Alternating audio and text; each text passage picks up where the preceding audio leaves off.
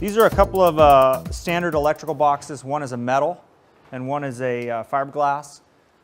Both of these come in a remodel style. These are not. These are in addition to remodel style, but they have screw holes here where you can actually attach it to a OSB sheet of plywood or sheetrock or whatever. In this situation with the ceiling that we have in this project, I'm going to use both a combination of fiberglass and metal. Primarily the metal are going to go up in the architectural high ceilings or anywhere where a fixture is going to hang that might be over 50 pounds. So here we have an architectural ceiling.